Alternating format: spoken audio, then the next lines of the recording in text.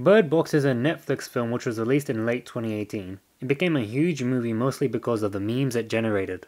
I avoided watching this film as I thought it was just a joke, but then my friend told me that it's pretty good, so I decided to watch it. I was fairly disappointed. I've waited some time to talk about the film as I want to explore it in a more serious light, and now since some time has passed, it's time to analyze what truly made Bird Box a bad movie, and that is its writing. Spoilers ahead for the film.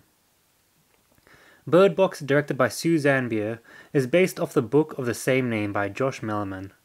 It follows Mallory, played by Sandra Bullock, as she survives an invasion by an unknown entity. The film alternates between two timelines, the present day and the time shortly after the event occurred. The use of the time jumps ruined the film. It tells the audience where Mallory will end up. It shows how the group of survivors she's with will all die, and it shows that both pregnant women successfully give birth. The immediate tension from the scenes that take place in the past vanishes, leaving the scenes from the past to be filled with boring, cliché doomsday event tropes. There's the crazy one talking about the end game, as this movie puts it. There's the hot young chick and the cool guy who wants to have sex. There's the old confused lady, the hardened old man, the caring guy, and the one under control, and the two pregnant women. It's a group of generic characters without any personalities, or those that have one are semi-interesting. Machine Gun Kelly and the trainee cop literally leave during the movie for no apparent reason. They just take the car and leave, presumably to go to the shopping center and live out there. However, the film never builds up to them leaving and living there. The one character that does suggest that doesn't do it. Characters could appear for one scene and then disappear for the rest of the film, as the elderly lady does when she's needed to knock Douglas out. The supporting characters are bland, simple vessels crafted to carry the plot along. The protagonist Mallory is unlikable at the start of the film, but this allows for her to grow into a caring mother. Even that is abrupt in its execution. She shows glimpses of caring for some and not caring for others. She treats Olympia's daughter with no love, and as forced exposition later in the film reveals, the girl is scared of Mallory because of it. She shows little interest in Olympia at the start, and even little care for her own son. Both children are also able to swim without any training, and that in rapids. It's illogical. Had the screenplay focused solely on Mallory and one or two supporting characters, there would be more of an emotional connection between the audience and Mallory. If it wasn't for the cast, the characters would be utterly boring to watch. The film's poor writing goes beyond that of the characters. It extends to the universe itself.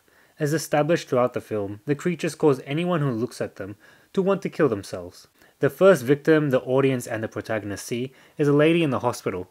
She bangs her head against the window several times, which is intriguing, but then she stops trying to kill herself, even though she's not properly restrained, so she can stare at Mallory for dramatic effect. Her eyes are filled with anger and not fear, as almost every other affected character shows later in the film. Nothing is set up with this moment, but it creates tension for what is to come. When Mallory's sister sees something and tries to kill herself, it becomes clear that some entity makes those that see it want to kill themselves. She steps in front of a moving truck and dies, but not before dramatically looking at Mallory. It's a reoccurring moment that characters look at her for dramatic effect, but it raises the question as to whether people are still aware even after seeing the creature. However, the idea is ruined when a later character tries to help Mallory, but instead sees the creature. She says, "Mom, please don't go." It appears that she sees her mom and then proceeds to kill herself. The film later says that the entities will appear as one's fears or a deep loss. The fact that the lady said that doesn't make sense, as she didn't show any sign of being self-aware before her death. Her husband was not far from her, yet she didn't look at him like the other victims did. The film's poor writing continues when the characters find out that some people are kept alive by the entities to kill other survivors and make them see the creatures. It's an interesting concept, but is never really explained. It first comes out of nowhere during a scene in the river, and while it is implied that mentally ill people turn into this state, it's never truly explained. Unlike not showing the creatures, this is something that would have benefited the film had it been explained. The final contradiction regarding the creatures come out when Gary enters the home of the survivors and is revealed, albeit expectantly, to actually be under the control of the entity. However, the problem arises when he's been living with the survivors for some time and has not startled the birds whatsoever, as every other entity or controlled person has.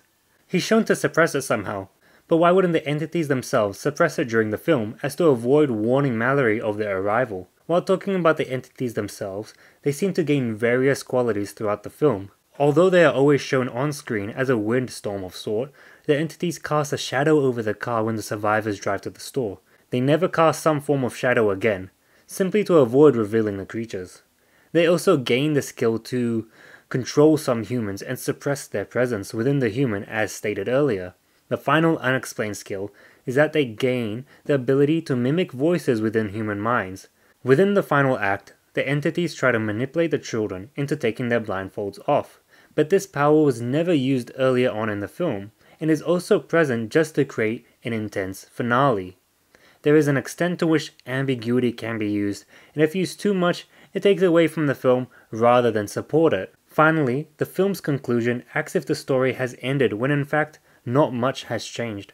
Mallory and the children, now given the terrible names of Olympia, the girl's mother, who actually said she wanted to name her child Cinderella, and Tom, they all remain with other survivors in a school for the blind. But it's never shown that the school has sufficient supplies to sustain many people. The only things shown are birds to warn when the creatures are near, and if controlled people can mask themselves from birds as shown earlier in the film, then this supposed safe haven is not really safe.